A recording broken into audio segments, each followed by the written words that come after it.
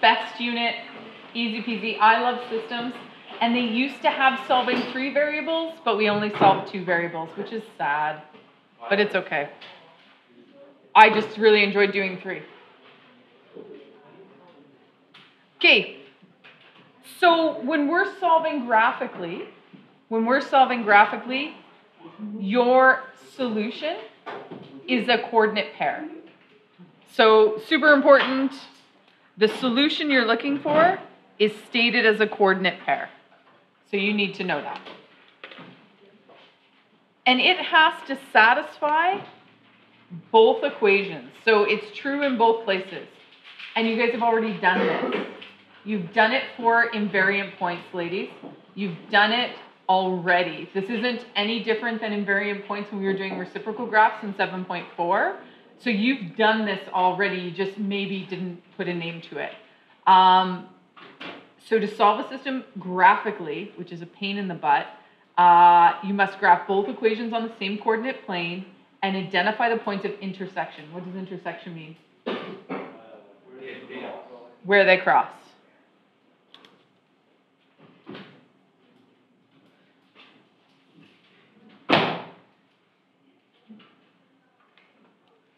So an intercept is where it crosses an axes, like an X or Y.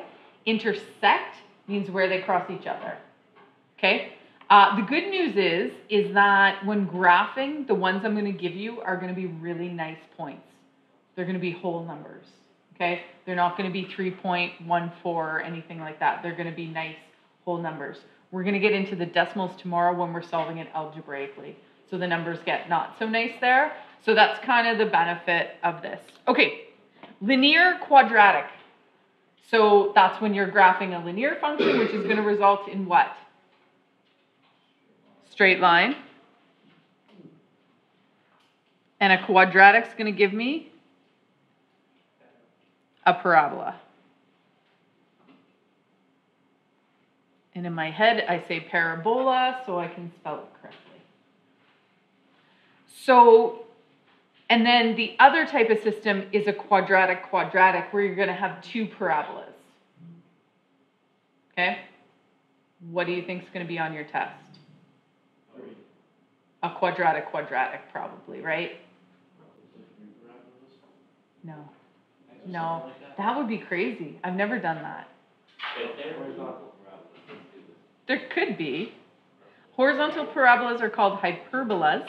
And we used to graph them in the old curriculum, and I really miss them. They're sideways parabolas. Like a C, or an opposite to a C. Just one or the other. Okay. All right. Let's go back to x-intercepts when you guys were learning how to graph parabolas. How many x-intercepts options could you have? You could have 3. What were they? 2? No. We're just looking for x-intercepts. How many can a graph have? We had 3 possible options. 0, 1, and 2. 0, it doesn't touch the x-axis. 1, the vertex sat on the x-axis. And 2, the parabola's arms cross the x-axis, right? So the same sort of thing here. I can have a linear and a parabola. How many solutions would I have here? I'd have 0, right? They're not going to meet. So there's the potential that you're going to have a no solution. Hopefully we're feeling a little bit comfortable with more no solution stuff. A linear quadratic system. Another one might be 1 solution. What would that look like? Crosses once. Anybody feel like drawing a picture? Yeah? You want to come up and draw a picture? Oh. Tried to get out of it.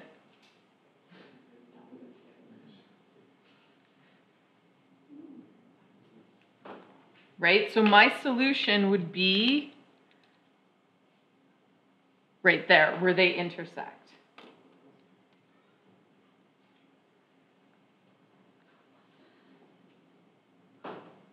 And what's the last possibility? 2.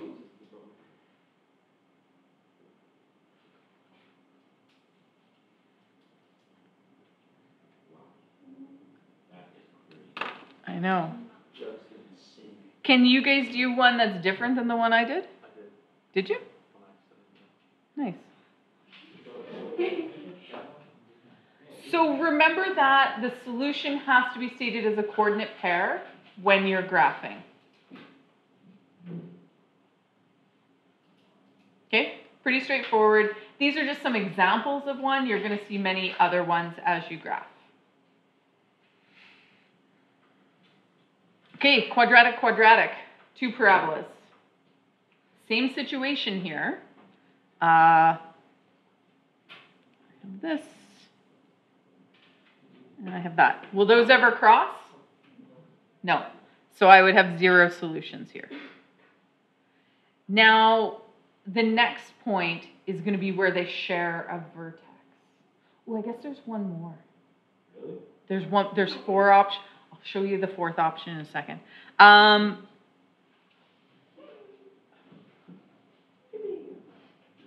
is that? That's 2 parabolas, Steven. Thank you, Steven. Count them. There's 2. Oh, you can't count the 2, right? Ouch, Steven. Oh, Steven. that was a real zinger. Not kind. Not kind. Sounds like a computer. Okay. 0, 1.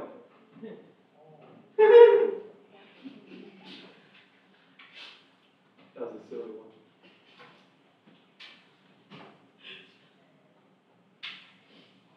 You got me all rattled. I can't even spell solutions anymore.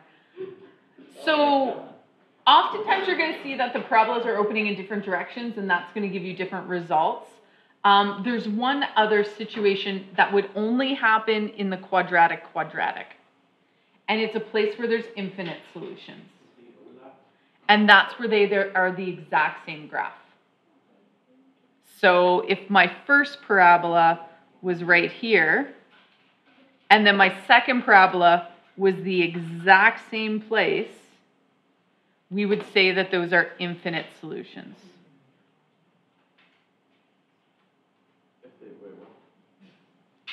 If the 2 graphs are exactly the same.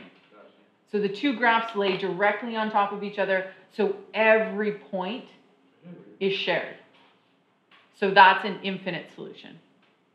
So that does show up every once in a while, but the 3 that we're mostly concerned about is here, but you might see something where an infinite solution. This would never have an infinite solution because they're 2 different shapes. They're a quadratic and a linear. They're never going to have infinite. It's only when they're both parabolas.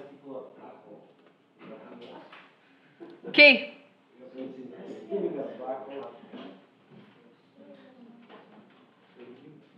Did you really just say that, Logan? Yeah, Logan, why did you say that? Logan. Logan. What? She's live here. Okay. I'm not even going to go there. 2 divers start their dives at the same time. So if this is time,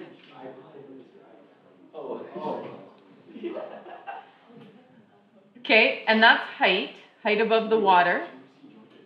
One diver jumps from a 1 meter springboard, and the other one jumps from a 3 meter springboard. So what we know is that we have 2 different graphs. Okay, that's gross.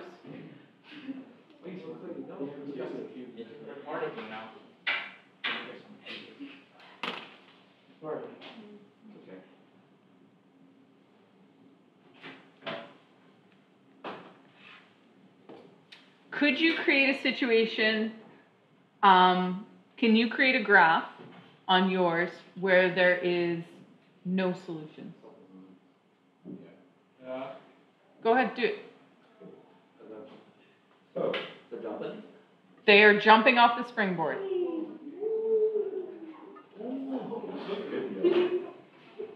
I tried.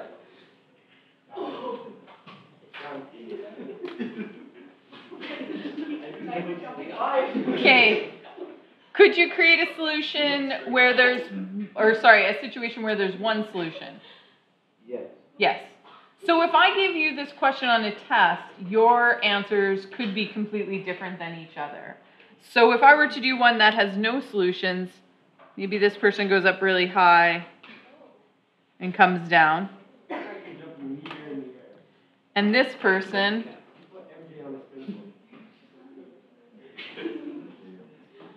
so that would have no solution.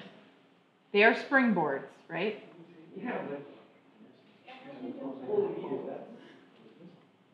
Crazy times. We could do it where maybe the pink graph doesn't go as high, and maybe this one goes out further, and then they might cross at that point. So you just have to understand that if I'm asking you to create a situation, which I have done on different tests and stuff like that, answers will be varied. It doesn't mean that they're wrong. It just means your interpretation of the situation. Okay, nothing hard here. Now we're actually going to do it. No, please, no, please, no. Just give me a go. I got her hot voice. Thank you. Okay, so I hope everybody's able to identify which one's the linear and which one's the quadratic. Yeah. No. I hope so. If we haven't quite figured that out yet, you're looking for the x squared versus the x. I would suggest that when you're doing graphing, I would probably either use a table of values or slope point form or something that's going to give me some coordinate pairs. I wouldn't use intercepts to graph. I wouldn't use the x and the y intercept. Gentlemen, if he's not here, I don't need to hear his voice. Okay. All right. So I'm going to rearrange this equation into y-intercept form.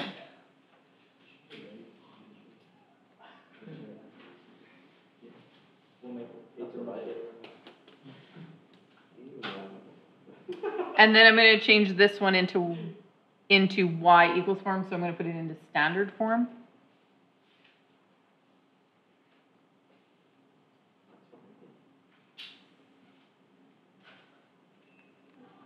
No, minus 3. Oh, sorry.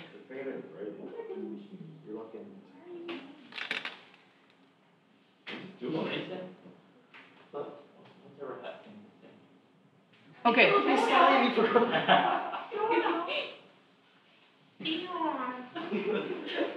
Oh my goodness. I'm going to have to leave soon. Okay, so I think I'm going to graph my linear because it's the easiest to do. Ooh, you know what I should do? Before I do anything, I probably want to make sure my increments are reasonable for both graphs. And like for this one, I'm going to go up by 1. So like that makes the most sense, but I really should check this one. I know it has a y-intercept of -3, but what are important points for parabolas? Definitely the vertex. X-intercepts could be helpful, but this one's not going to factor, and I have no desire to do my quadratic formula. So I'm going to grab my vertex first from here. -b divided by 2a. So -6 divided by -1, -2 is +3. Okay, we know that's at 3. And then we're going to have -9 plus 18. The +9. +9 minus 3. Okay, yeah, because it's going to be -3 squared.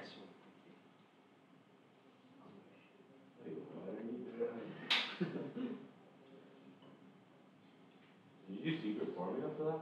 I did secret formula for that. Oh.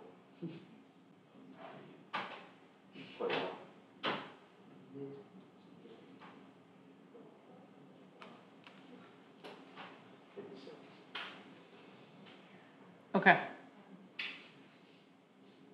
So we know our vertex, and we're opening down. So I think I'm okay to go up by 1s.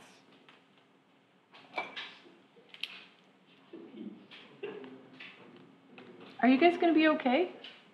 No, you listen. I'm gonna fall asleep. I don't doubt that you do.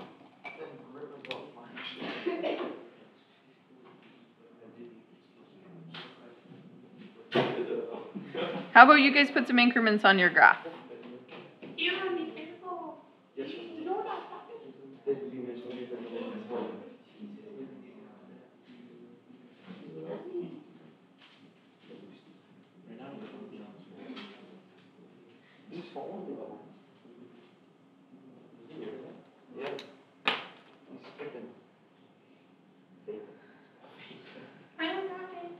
So I think that for this one, I think I'm going to do a table of values for my quadratic because I think that's going to be helpful. X-intercepts won't be helpful here because they won't be nice values.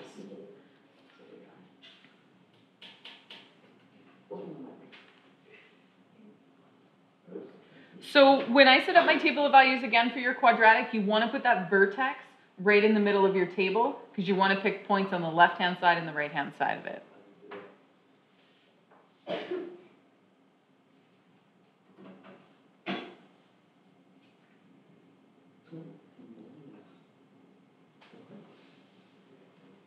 What?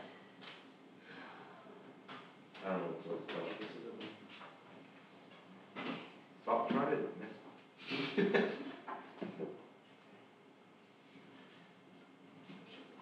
Okay. Let's do some math. If we substitute 1 in there, if we substitute 1 into the equation for the parabola, what do we get? So parabola is linear, right? Quadratic. No, it's only itself. Negative 1 plus 6 equals 5. And if I substitute 2 in there? 2.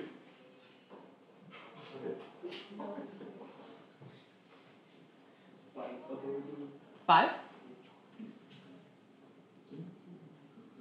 And we should anticipate the numbers getting smaller the further we move away from the quadratic, or from the vertex, sorry, because we're opening down. And so what do we know about parabolas? What makes them beautiful? They're symmetrical. So if you trust your math on this side, you should be able to trust your math on this side. Is that how it works? Yes. What are you saying?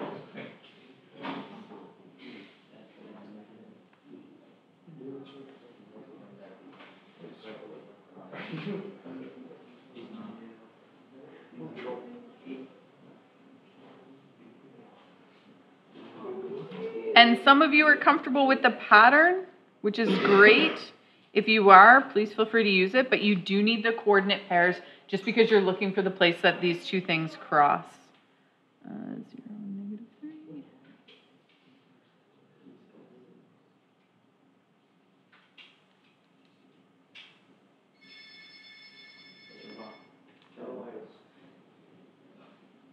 Do they not know we're doing math?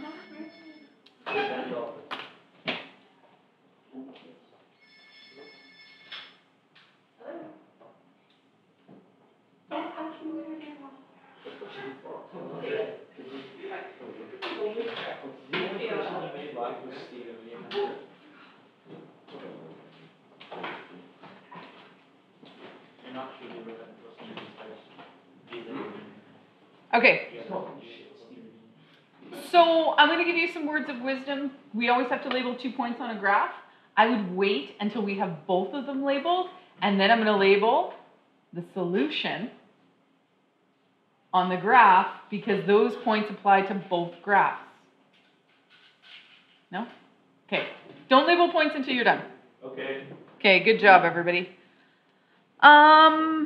This one crosses at +1. And what's the slope? Up 1, over 1, up 1, over 1.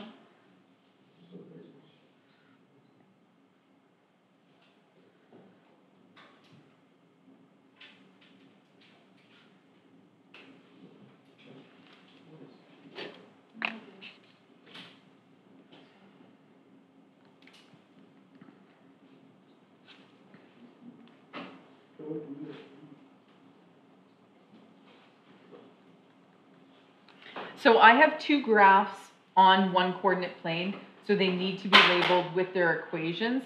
And this time it has to be with equations because one's not an absolute or reciprocal function of each other. So they have to be labeled with their equations. How many solutions do I have here? 2. Everybody would agree there's 2? Yeah. There's one here. And there's one there. And those points are shared by both the graphs. So if you label the solutions on the graph, 2 points is good for both graphs. If you don't like this, you're more than welcome to label multiple. So where's my first solution at? 1, 2.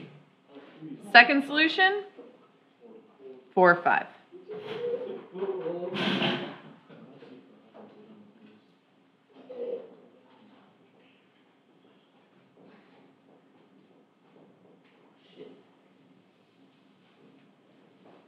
You need to make sure that I understand, that you understand, the solutions are the points of intersection.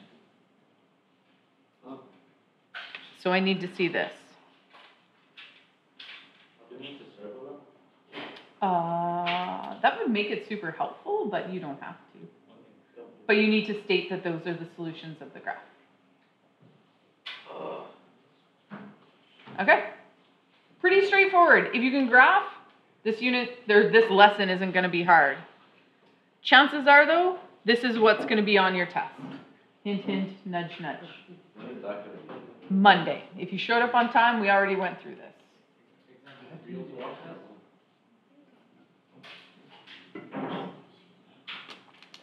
All right. So again with these, I'm going to put them into standard form where it's y equals just because I like that better.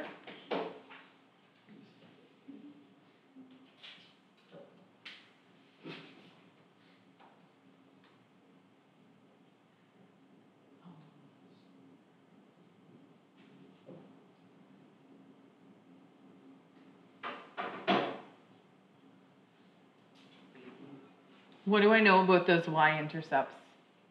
They're big. They're big. I'm probably not going to plot the y-intercept on the graph. But here's my word of warning. If you're not plotting the y-intercept, your parabola should not cross the y-axis. Because if you have it cross at 2, that would be an incorrect graph. Okay, what's the strategy we're going to use here first?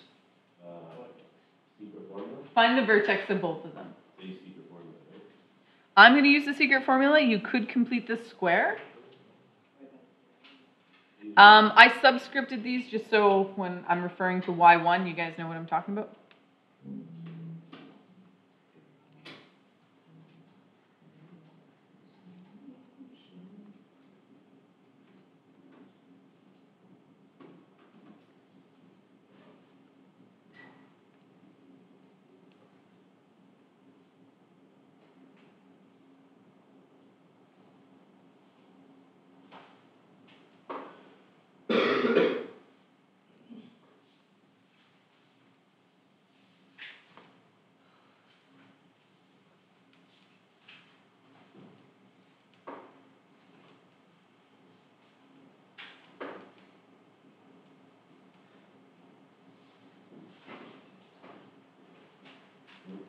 What's the secret formula again? Negative b divided by 2a.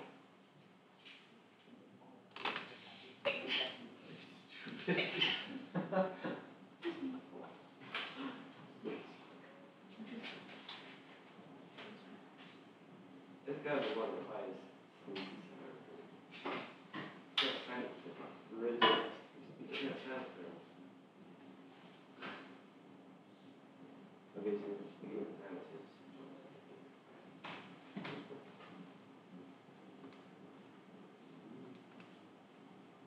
So we're not graphing this? What do you mean we're not graphing this? Never mind, it's been mine. I'm done. I think I did my math right on both of those. I think you did. Where's the teacher? You want a lesson? Steven, Whoa, Steve. Steven? Dude, he's aggressive today. He is, yeah. Steven's making me talk. Get momentum on a leash. Okay. I'm not into that. I'm not going to judge you because you are. Hey, you're just should make a family friendly. Mark for me, Steven. Okay, gentlemen, I don't want to have to ask anyone to leave, but we're getting to that point. I nominate Steven. I nominate a couple of you. Yeah? Is that what you think, Jonah? I didn't say that. That was Dion. That wasn't me. That was him. That was Rahat. You're all going. So again, I'm going to default to a table of values here because we need to find the coordinates that they share.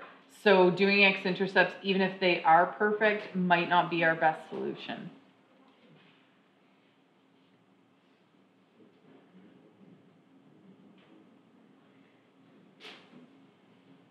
All right. 2 minus 8. What? Why'd you put so many numbers down on the end? You have to do 3 from 4 to 3, so it can be 1, 2, 3, 1, 2, 3. Here, that's even.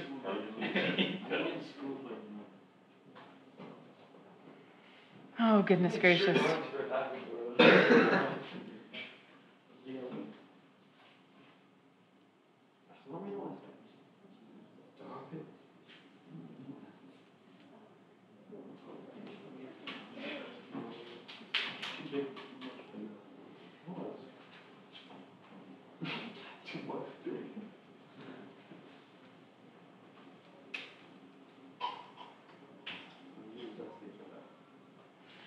So what are the chances I'm going to graph when x is equal to 1?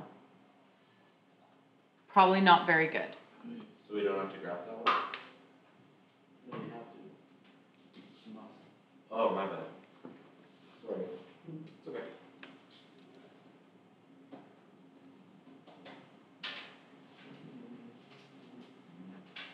And before I graph anything, I really do want to see the table of values for both of them before I commit to my increments.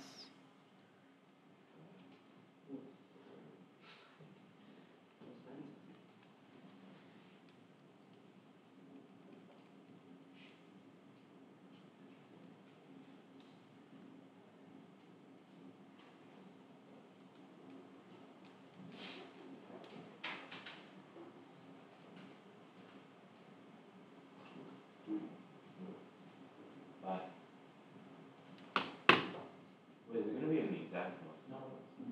I know, I feel it.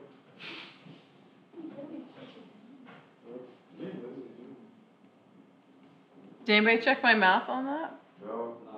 No? You're all just copy. You got it right. Well, that's thanks for having faith in me. So again, I think I'm going to go up by ones just so I can see the spaces on the graph. I think that will make the most sense.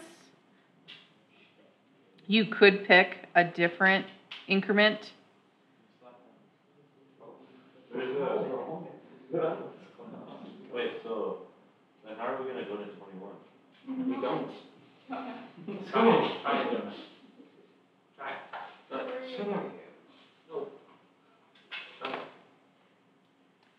All right.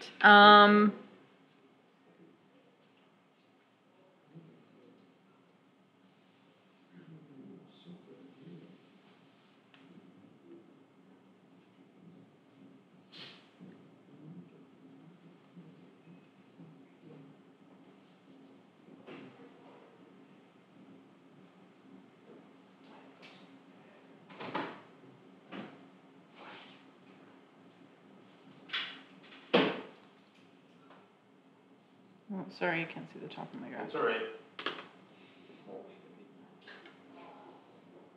So 4, 3.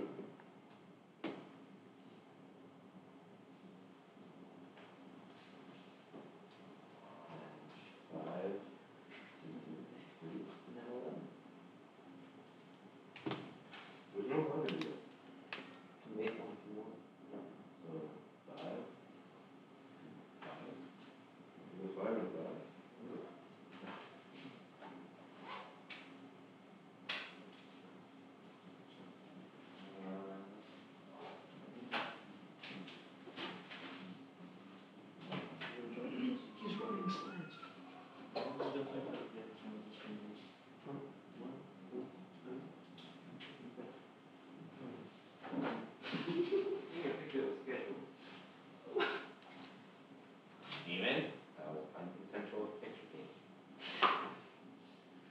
So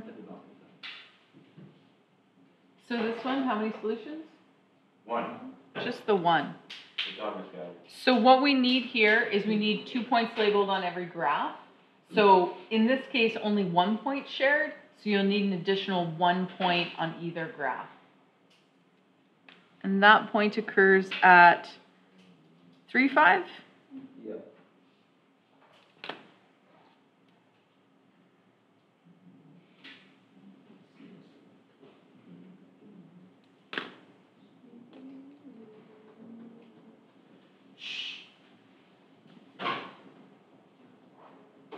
Oh. And then we need to make a statement about the solution.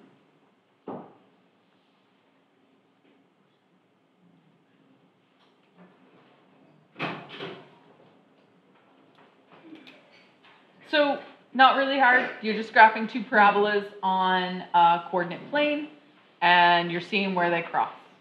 And for this lesson, for this situation, these will be really nice. These will be really nice points, like you won't get 1.5 or 3.25 or whatever. If you're getting those points, then we have a problem. The only time I might do that is if I give you the graph and say, circle where the solutions are. They might not be perfect because you're just circling. So even on the test, Even on the test, they'll be nice. They will. I promise. Okay, that's it. That's all.